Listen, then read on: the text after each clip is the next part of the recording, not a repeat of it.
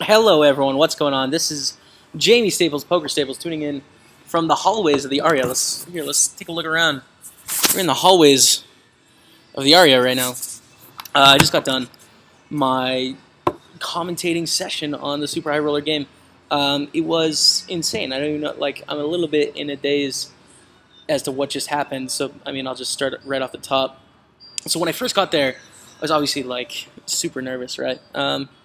The production was really big, like there's hundreds of people everywhere doing the thing. Of course, there's like a TV production going on as well as the game that's on Twitch. So, I mean, I was just really nervous off the bat, and I think you could tell at the beginning of my commentary, but I got more and more comfortable as time went on and got a little bit better at it.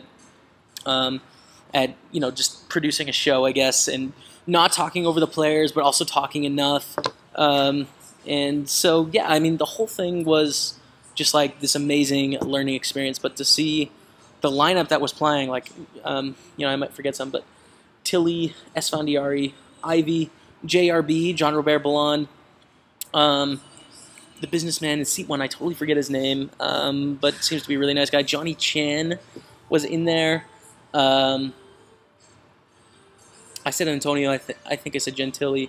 And there was an Australian guy, I forget his name too, but he was lots of action, apparently one of the biggest crushers when it comes to cash games from Australia. So, yeah, I mean, it was awesome, right? And I screwed up a decent amount and, you know, kind of looked a little bit dumb on camera. I didn't feel comfortable with the camera like this on me. But, you know, the whole thing was a learning experience. And I think next time I do it, which is tomorrow, by the way, I'm going to be a lot better. So, I mean, just what an honor to commentate that game for Twitch, which is my home base. And sort of we'll go from there. There was a lot of you know, criticism of certain things on the stream, and I'm totally going to address them. And I know some things were not optimal. For example, the breaks.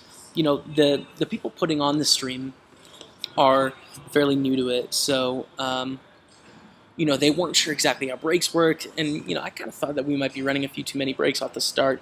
And as things progressed, it's like you just take a break if you need a break. So I think that's going to be a good thing going forward.